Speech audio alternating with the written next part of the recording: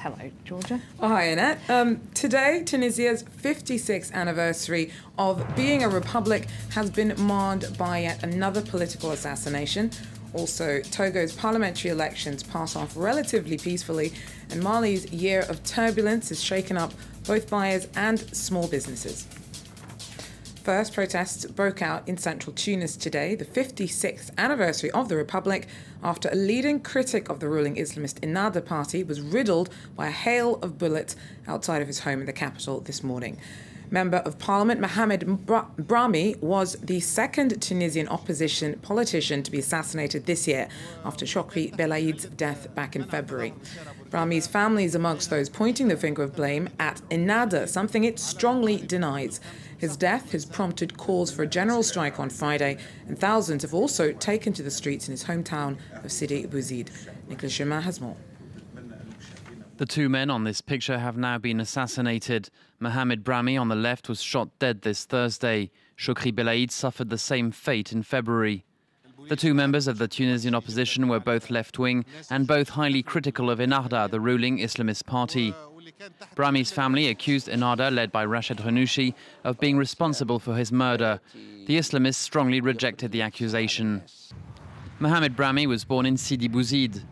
That's where Mohamed Bouazizi set himself alight in December 2010. It's often considered as the starting point of the Tunisian revolution, which in turn inspired the other revolts of the Arab Spring. Under the regime of strongman Ben Ali, Brahmi was arrested twice.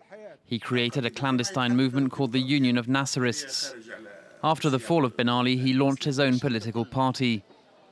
Mohamed Brahmi was 58 and had 5 children. The president of the National Constituent Assembly declared Friday a day of national mourning. Well, we'll be speaking to our correspondent in Tunis a little later on in the bulletin, so do stay with us for that. But now, after months of delays, Togo has finally held its parliamentary elections. Today's polls are an important step in the country's transition to democracy since the military installed Faure Gnassingbé as president back in 2005. Up until then, his father had ruled since 1967, following one of Africa's first coups. The opposition hopes today's vote will help loosen the Gnassingbé's family's influence ahead of the 2015 presidential election. Voting does seem to have gone relatively peacefully today, although small protests broke out in Lomé after authorities shut down a radio station, reportedly for accusing the ruling UNIR party of cheating. Well, our correspondent, Silvio Combe, was there when Legend FM was taken off the airways. He joins us now. Silvio, what happened today? Yes, actually, today, Togolese went to cast ballot, and there was this private radio station that's called Legend FM, who was having a show, and there was a certain problem during the process.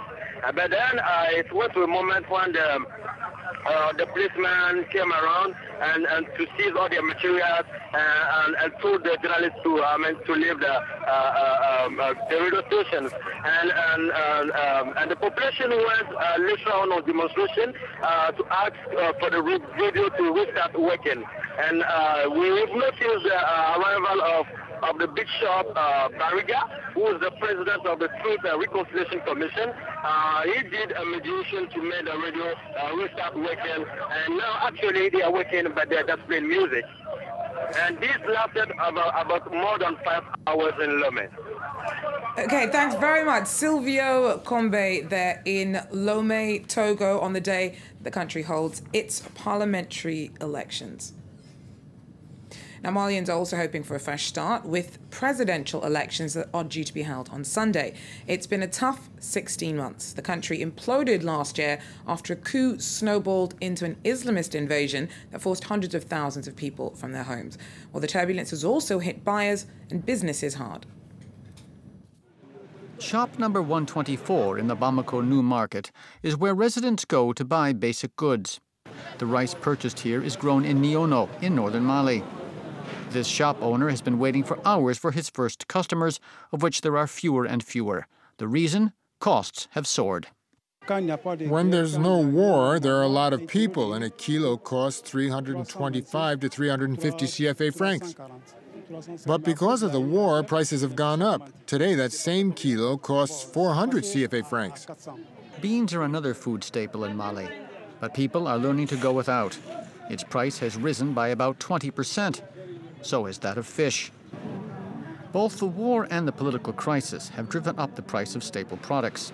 Purchasing power in Malian households has dropped considerably. This has had a disastrous effect on local businesses. Suleiman breeds and sells sheep. Today he has sold 5, too few compared to last year. Because of the war, nobody has money. We used to travel all the way to Timbuktu, but with the war, no one traveled. There's no money. With 3 days to go before the presidential elections, Malians are appealing to the 27 candidates to take the matter in hand and bring down prices. The failure to do so will sabotage efforts to revive Mali's stricken economy. In South Africa, a man due in court today on over 820 charges of rape, robbery and kidnapping was found hanged in his cell in Johannesburg this morning. 42-year-old Sifiso Mahuba was accused of raping 34 children and 2 adults and infecting them with HIV. His youngest alleged victim was 10 years old. Okay, we return now to our top story. Tunisia was set to celebrate its 56th year of being a republic, but there's tension and widespread anger instead following the gunning down of an opposition politician, Mohamed Brahmi. It's a second political assassination this year. Our correspondent, Eileen Byrne, is in Tunis. She joins us now. Eileen, first Chokri Belaid, now Brahmi. Why are opposition figures being killed in Tunisia? Yes, this is the question that Tunisians are asking themselves this evening. There's 2 basic theories. The simple one is religious extremists.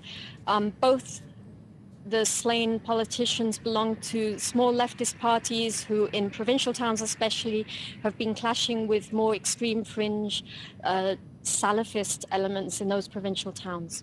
The more complicated possible theory, and one which is being alluded to increasingly this week, is that there's whether it's extremists being manipulated, that there's some further agenda to put the Tunisian transition to democracy off course.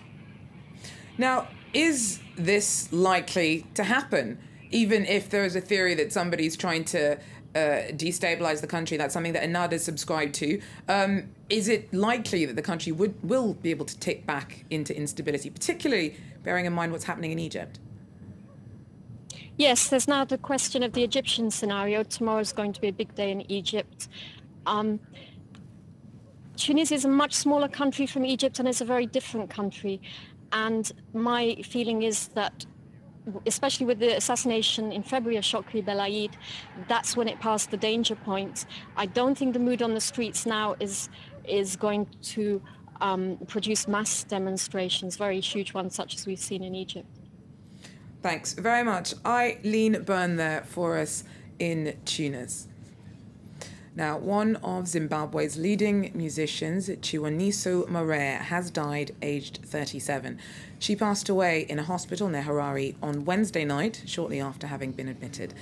Maree reportedly succumbed to pneumonia. She was born in the US, the daughter of acclaimed musician Dumisani Maree, before she moved to Zimbabwe in 1988 and played in family bands. She mastered the mbira, or thumb piano, but performed traditional music with a twist. Thumb piano is usually only played by men, and she gained a cult following, combining African and urban sounds. A couple of moments to listen to the sounds of Chiwaniso. Well, that pretty much wraps up African news for now, but I will be back with more in an hour. Thank you so much. That's Georja Calvin-Smith from our Africa desk. But do stay with us, because coming up at the top of the hour will be Mark Owen with more news and headlines.